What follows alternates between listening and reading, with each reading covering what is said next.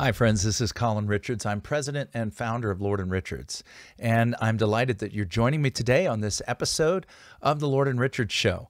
And today we're going to be talking about strategies to combat inflation, particularly in retirement. Strategies to combat inflation. As we talked about in our previous segment, inflation is a present problem.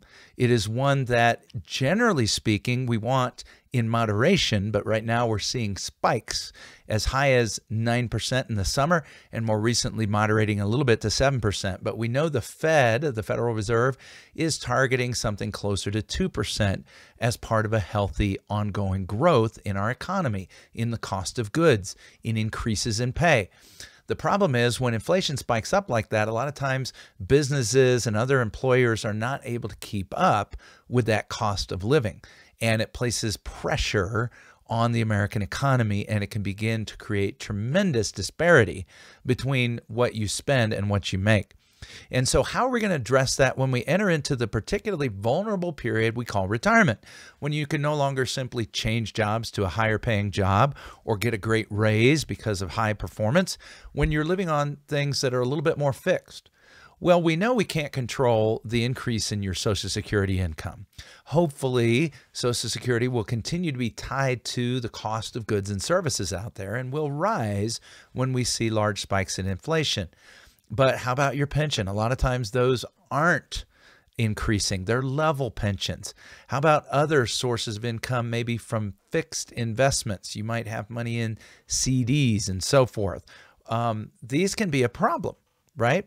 And so one of the things we first of all want to do is take a look at, can we take those fixed type investments and take advantage of the safety that they offer, which is important for retirees.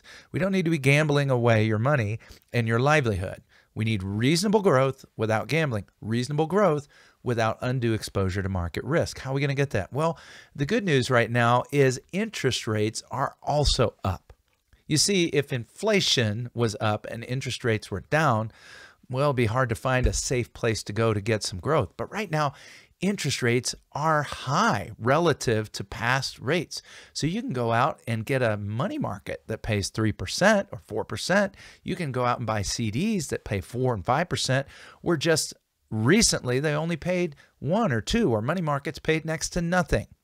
You say, well, how is that going to keep up in a market, or pardon me, in an inflation environment that's up over 7%, Colin? Well, the good news is, as I've said in a previous segment called Savers Are Being Rewarded, is that we can show you how to take that low guaranteed rate. It's a little better than it has been, 3 or 4 or 5%, and leverage that to try to turn it into more and get potentially returns much higher than inflation, so that not only is your income, not only are your investments keeping pace with inflation, but hopefully exceeding inflation and growing and enhancing your lifestyle through retirement. That's what our clients are looking for and doing right now. And this can happen in a variety of ways. You can invest in CDs. You can invest in other principal protected tools that produce a guaranteed or low amount of guaranteed interest every year. And then we can show you how to get that leveraged, not your principal, just your interest, to try to multiply those returns. So keeping your principal safe, and then each year that we earn a greater return, putting that back into your principal and keeping that safe as well. So that's strategy number 1. There are opportunities as well in the stock market. Not only is inflation high, but interest rates are high, and the stock market right now is a real value. I know it's hard to buy into a market that has seen recent declines. It's hard to time the market, so we don't. As someone has wisely said, it's not timing the market, it's time in the market. And if you were a car collector, would you go out and purchase a collector car when everybody's clamoring to get that exact car? Or would the best opportunity be when people are ignoring it and it's at a value? That's exactly how you should look at the market. The market is a market, just like if you went to the flea market or you went to the store and you're waiting for things to be on sale. So stocks are on sale. Fixed investments are on sale and doing better than they've ever done in a generation. And yes, taxes are on sale. So now is a great opportunity to take advantage of the low market to lock in some lower tax rates. We call it tax loss harvesting. So take stocks that have been beaten down and have actually lost money, lock in the loss and put it against your taxes and save money there. Of course, you can eventually repurchase those same investments or place them elsewhere. The point isn't to actually leave the market. The point is to judiciously time when you're going to exit to maximize the loss in that particular stock. You say, well, Colin, that's the opposite of what I've been told. I've been told don't lock in your losses. Well, from a tax perspective, there's a lot of good that can come from it, and you can always re-enter the market. And so then, of course, looking at your basic foundational needs as a retiree or future retiree, you've got to get a written plan in place, right? Not only to combat inflation, but also to combat taxes, the rising costs of healthcare, market declines and how you're going to address risk, as well as growth, and then finally income.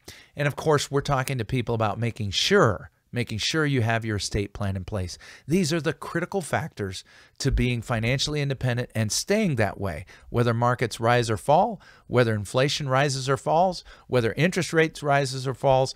All of these things can be addressed in a comprehensive written plan. And we address that in a process at Lord & Richards we call a financial independence review.